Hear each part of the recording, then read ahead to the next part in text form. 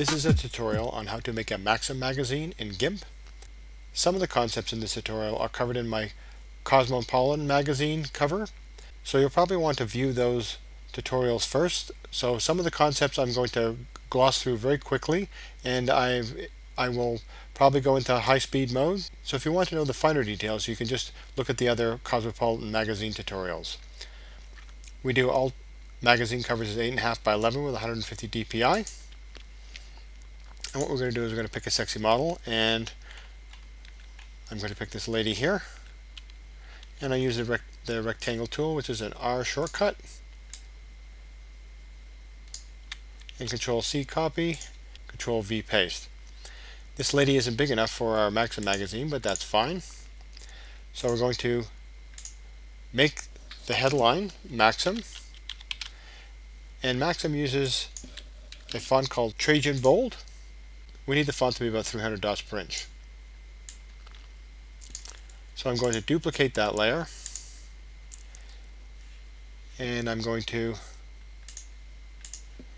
change the color to red, and then I'm going to zoom in, pick our move tool, and offset it a little bit to give it the 3D look. I'm also going to put things in layer groups for organizing things better. One of the features that they had on the older Maxim magazines that they don't have on the newer Maxim magazines is a little black area with a byline up here. So I'm going to create a new layer, get my rectangle tool, and I'm going to bucket fill with black, and then I'm going to fill it in with some sort of text. In this case, the font I'm going to use is Bebas New, and this font is quite easily found on the web.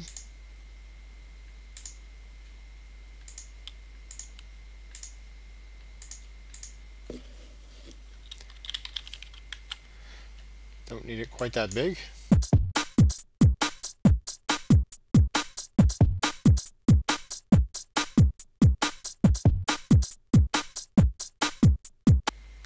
And as you can see with the Maxim here, we don't really have to worry about that. We're going to move that later on. What I'm going to do is I'm going to merge this down so they're now one, so I can just move it together. And we're not going to worry about anything lining up just yet too much. Another thing we could do is to give this top line here a bit of depth. We can duplicate the layer, and we can change that layer to gray, and we can just give it a bit of an offset, and that gives it still a bit of a 3D effect. And actually I'm going to use the keyboard and move it up 2 and over 2, and that gives us a bit of a 3D effect. I've gone out and found the character map, and I'm looking for some diamonds, because usually they have like some diamonds in here. And here it is here.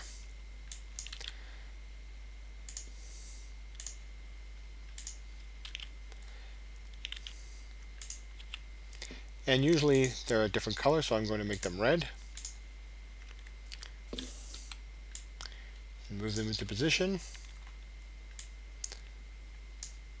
And I'm just going to copy and paste them and put them back into this layer here, so they're all in the top layer. So just in case I need to layer group, just in case I need to move them around.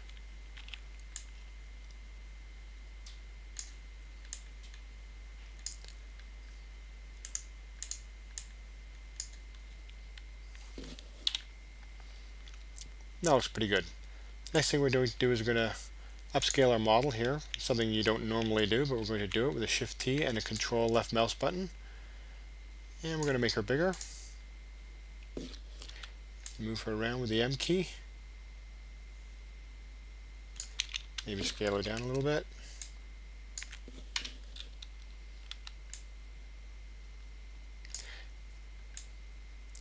So what we have is the Maxim logo going overhead. In a few minutes we'll fix that up. Okay, I'm going to go in fast speed now and create a few bylines. If you don't know how to create bylines, you don't know the concepts, they're in my previous Cosmo Magazine tutorials. But what I will do is I will create a new layer group, move it out. I'm going to call that bylines.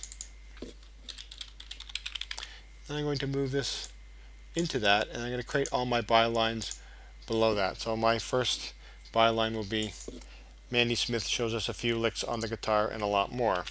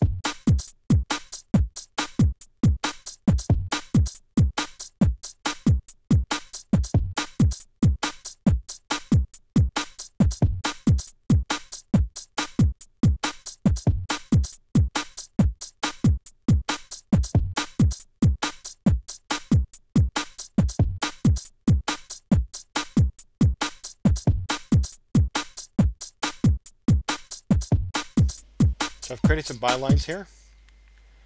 So now what I'm going to do is I'm going to create a little bit of a interesting little byline over here.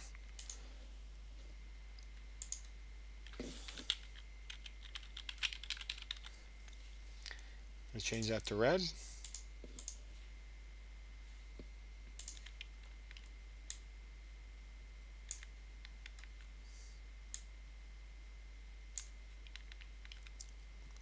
Maybe make that a little bit smaller.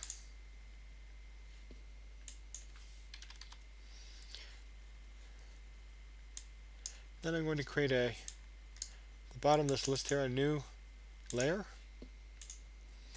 And I'm going to use my rectangle tool. I'm going to draw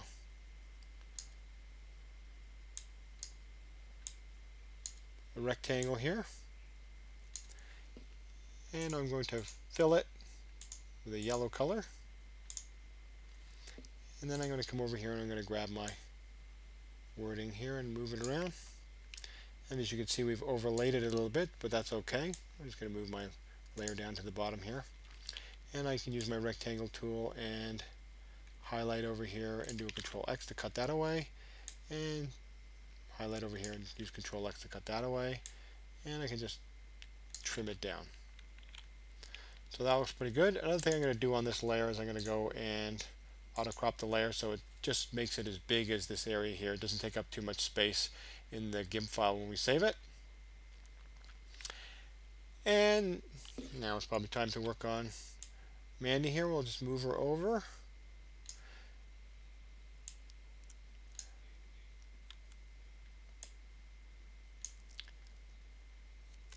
And now we're going to move Mandy's head from the Maxim sign. So we need to find the Maxim sign, and it's in our top layer here. And what we're going to do is we're going to create a layer mask. We say add layer mask, and we choose the default. And then we can zoom in, and basically what happens is wherever you painted black goes to transparent. So in this case we're going to paint here,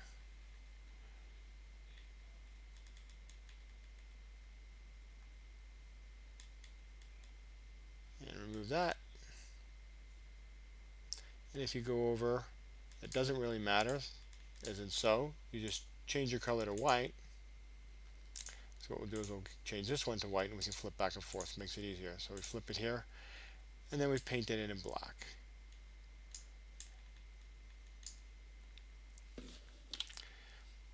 And there you go.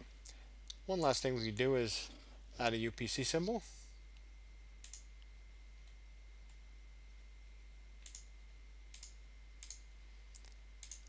In this case, the Upc symbol is rather large, so we can do a Shift T, Control left mouse button, and scale it down. Use the move it over, and there you go, a really nice Maxim magazine. Wow, I almost forgot the most important thing about the Maxim magazine, and that's the little devil guy. So as you can see, I've gone back and I've modified up the magazine a little bit, just changed things around, added this one over here, and we're going to now add our Maxim Devil dude.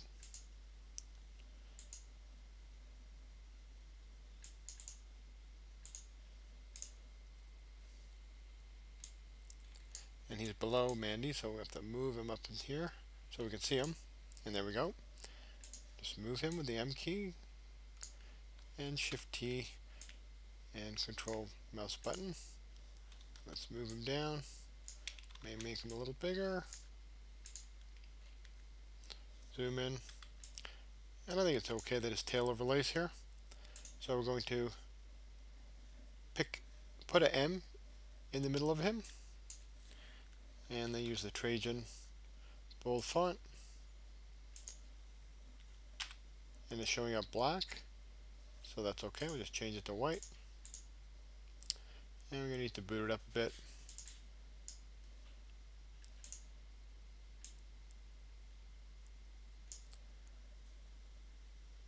Maybe just a little bit smaller.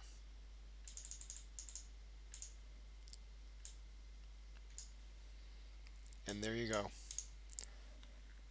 Shift Control J, and that is a perfect Maxim magazine cover.